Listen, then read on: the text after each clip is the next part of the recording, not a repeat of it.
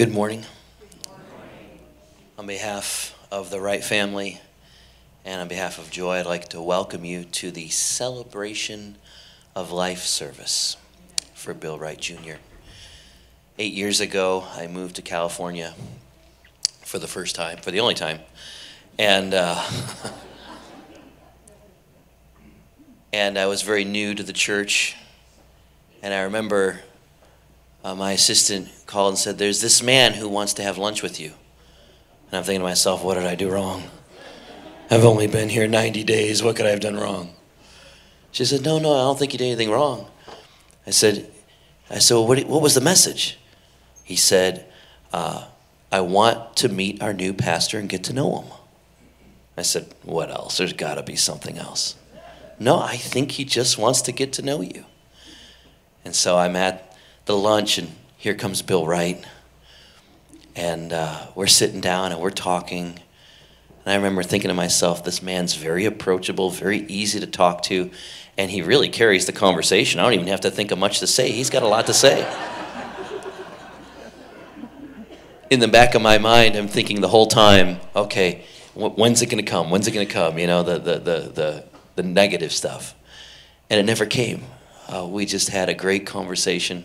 I'm going to come back in a few minutes and share more. But through that, I remember that Bill was all about relationship and connection. And I think as I look out now and see a full sanctuary full of people celebrating Bill, you are all testimony to that as well. That Bill was a man of relationship and connection. And one of the people that he connected me with was Mike Evans, who I'm very grateful that Bill connected me with him, because now Mike Evans is also a friend, and he's going to open us in prayer this morning.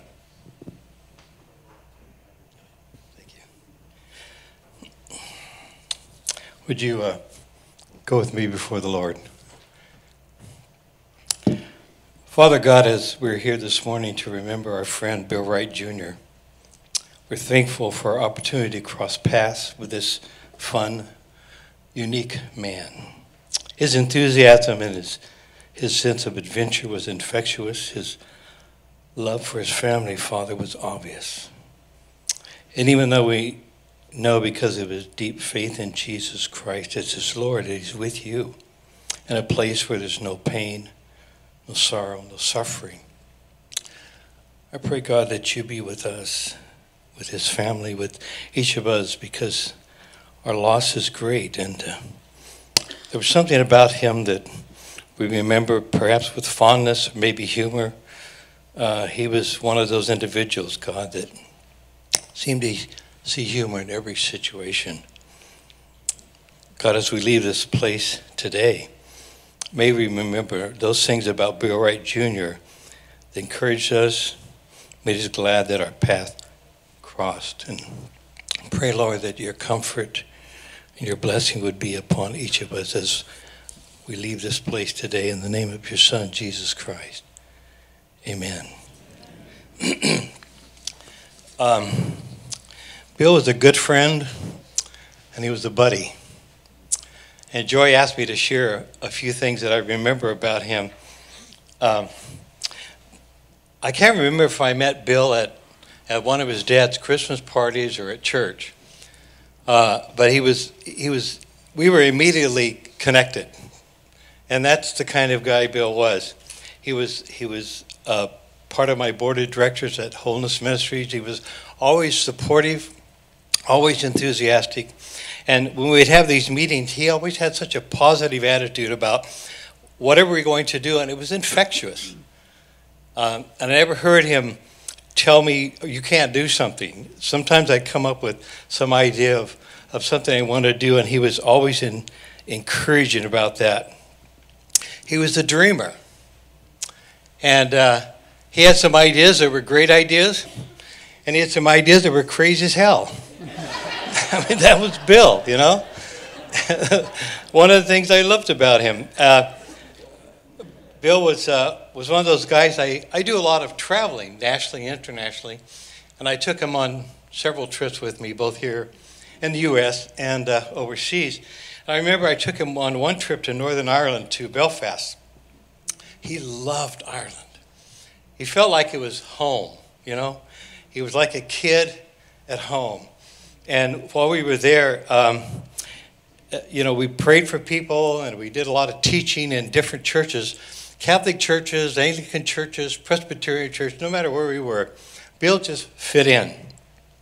He was the kind of guy that everywhere he went, he was outgoing, he was fun, he was enthusiastic, and it was infectious, wasn't it?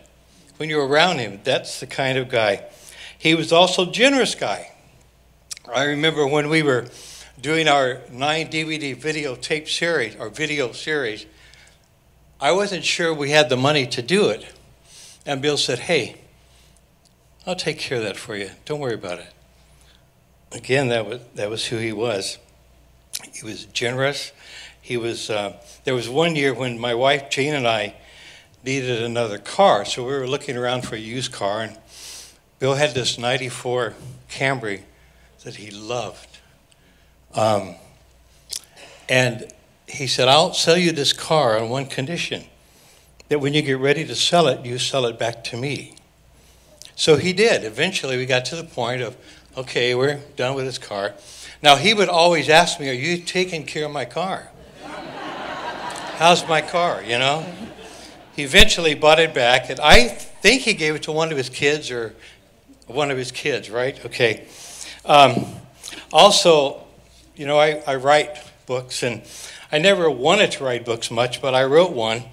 And after I wrote this first book, he told me, you're going to write another book. In fact, he said, you have many books in you you're going to write. And he was always asking me, when are you going to write your next book? He kept saying, Michael, you have to tell the stories of all the healings and all the things you've seen over these 24 years. So I'd start writing these things down, and he'd ask me, how you doing? How you coming on your book? And when I finished it and gave him the first unedited draft, he read the first few pages, and he said, Michael, this is great. This is so encouraging. And I mean, that was just Bill.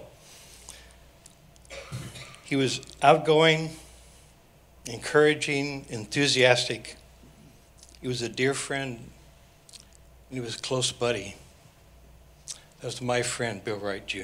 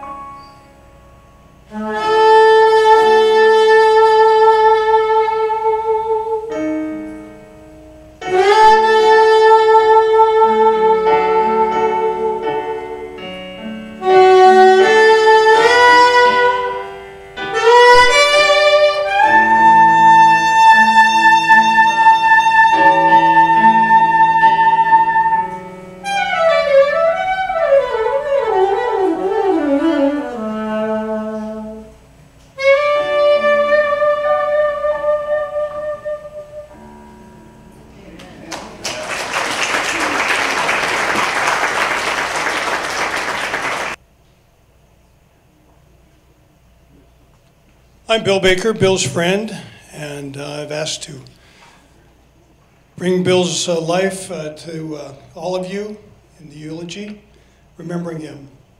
It's easier to talk to Bill than it is about Bill, but we know his spirit's here with us in everything that we shared today. And besides, if Bill were speaking today, he'd have the last word. I get to today, Bill. That's very uncommon. William Thomas Wright Jr. was born on Earth Day, a day to remember, April 22nd, 1948, to William and Deanie Wright. He passed away peacefully with family by his side on December 8th, 2018, at the age of 70, after a 5-month battle with glioblastoma multiforme.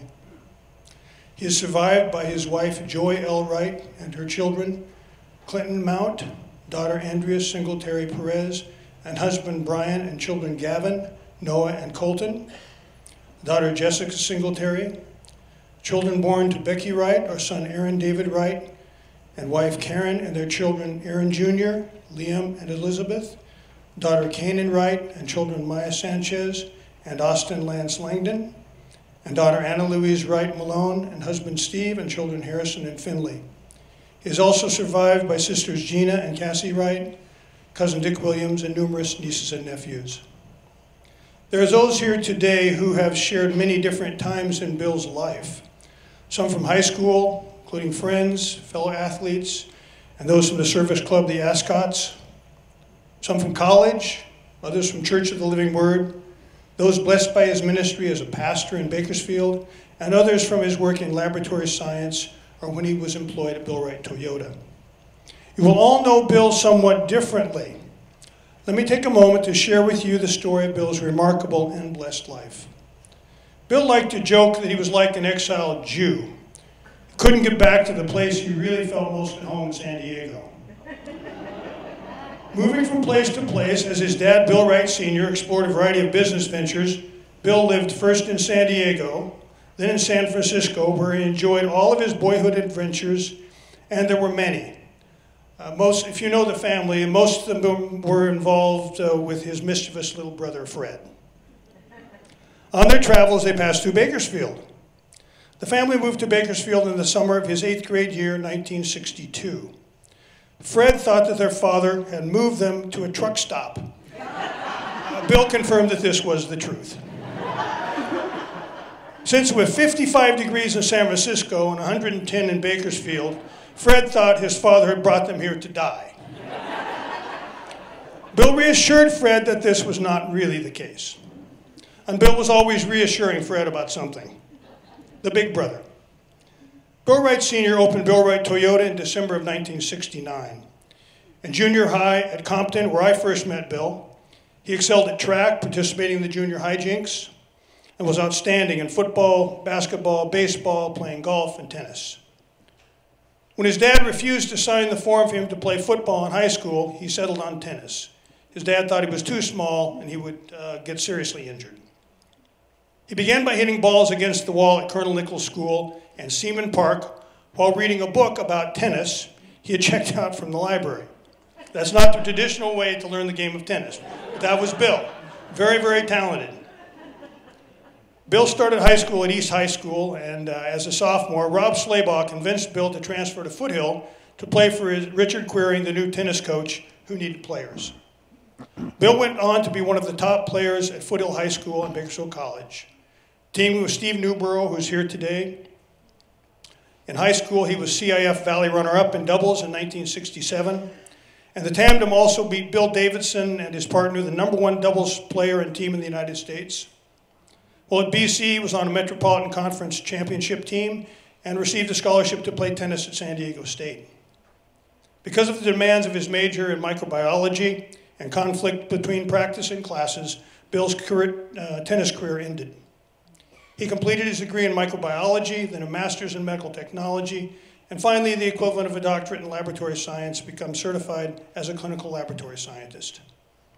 He worked in many different hospitals and outpatient laboratory settings throughout his career, and became the trusted go-to person in the Bakersfield medical community for new laboratory setup and problem solving.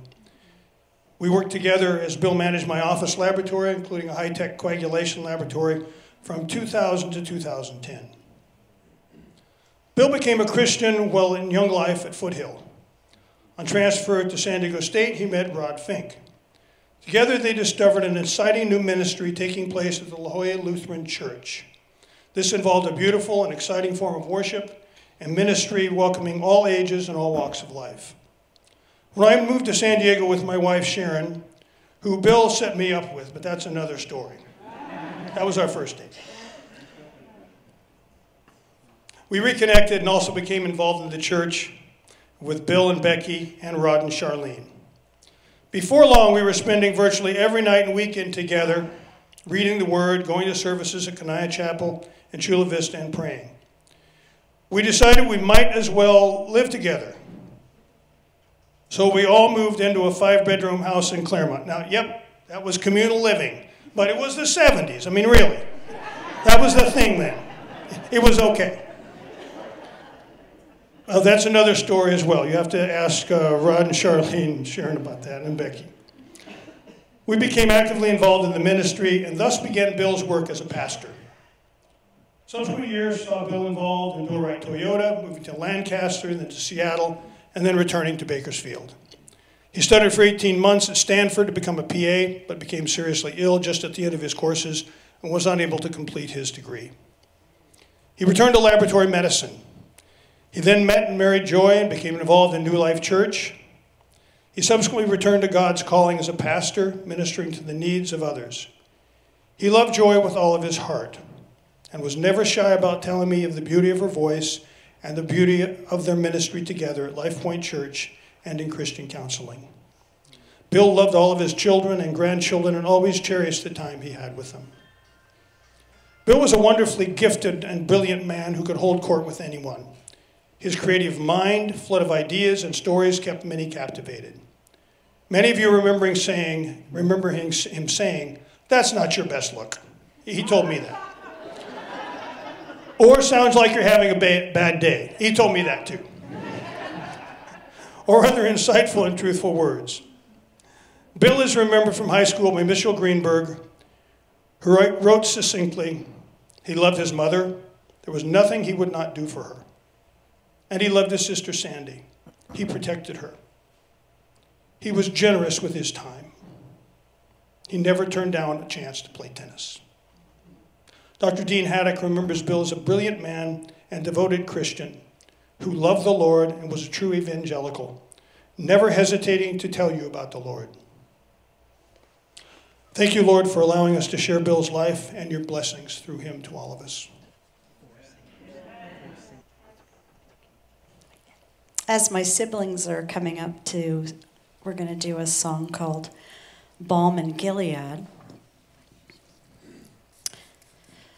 We're singing this song because Bill often remembered Dr. Baker, Bill Baker, starting that song. I don't know if you know, but Dr. Baker has a beautiful tenor voice. He doesn't want to talk about that much, but Bill it must have really been something special because he spoke of it often, and he loved this song.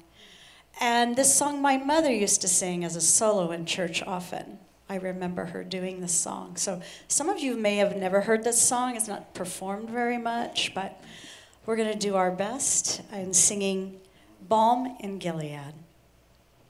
Tom, could you give us our chord, our F chord?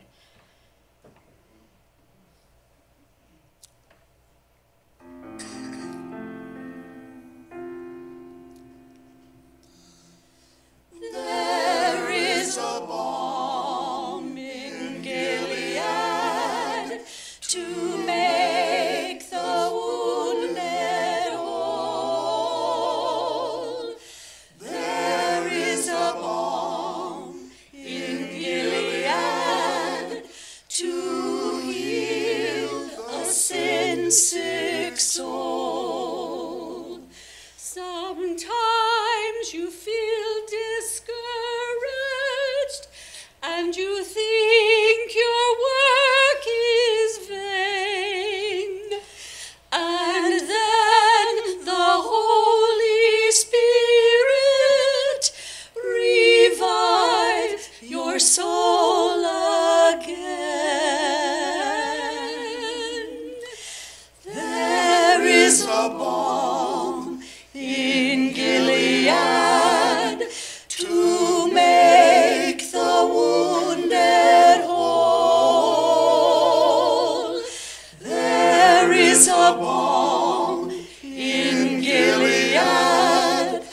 to heal a sin-sick soul. Sometimes cannot preach like Peter if you cannot pray like Paul. You can tell the love of Jesus and say he died for all. There is a balm in Gilead to heal the sin-sick soul.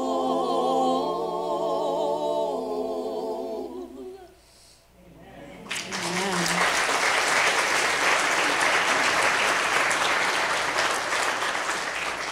I forgot to mention that also the reason my quartet of siblings are singing is because Bill would often say, you need to put this down in recording, right? And so I thought he would often say, you need to sing together. And so we're singing together for him today. Amen. Amen. So Pastor Tom Nackey will come and give us some words on remembering Bill.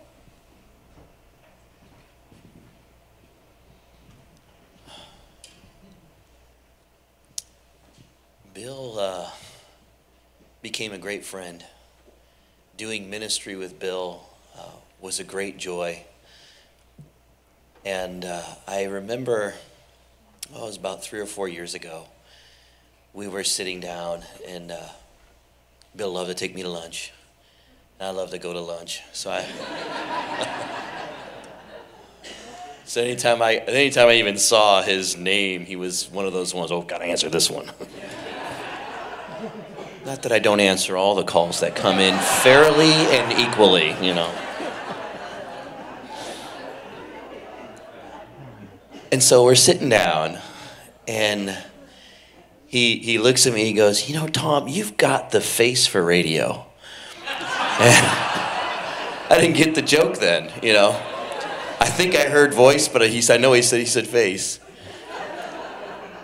And I said, what do you mean? He's like, what if Life Point did a radio show?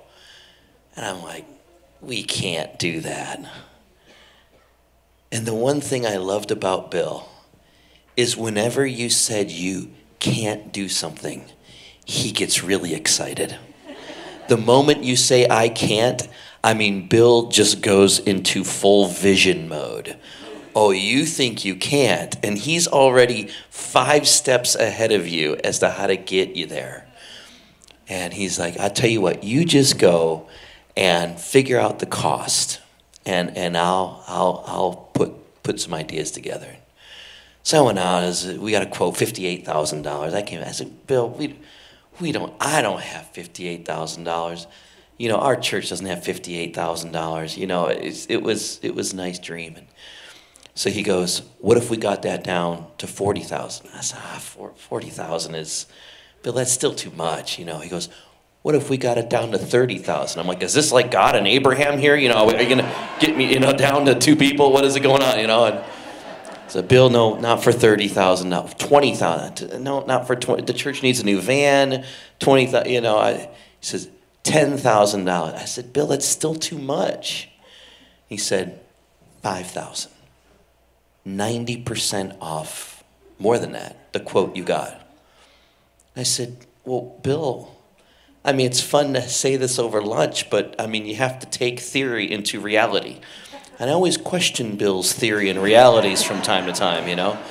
He lived up there in the stars, you know. You know, at scripture it says God calls things that are not as though they were. I apply that to Bill. Bill called things that were not as though they were. And he said, all right, give me a week. He comes back and he says, you want to be on the radio? I can get it for $5,000. And I was just amazed. I say, Bill, how do you do that? He goes, how does anything get done? You just do it. And I remember, you know, we started meeting not just as doing ministry together through Life Point, but he became the radio producer for the radio show. And so we met often, And I can't tell you what a joy it was to meet with Bill, especially to have a different side of the ministry, not just the preaching and praying and counseling, which I love, but having this side that was in dreamland. I'm thinking, man, I don't belong up there with the David Jeremiahs and and Bill would always say, yes, Tom, you do. You do. Not you do, but what God is going to do through you belongs up there. And that's what I remember about Bill, is whenever I said, oh, Bill, we can't do that. Oh, Bill, we can't get this guest. Oh, Bill, we can't. Whenever I'd say we can't, that's when Bill's faith just began to shoot through the roof. And I'm proud to have known him, proud to call him my friend. Can't wait to see him again. And I know that between this day and that, there's just going to be a lot of moments where I remember an amazing man called Bill Wright Jr., where things in many of our lives would never have happened if it wasn't for his faith to see them happen. Amen? Amen. At this point, we're going to watch a video production of some slides remembering Bill Wright Jr.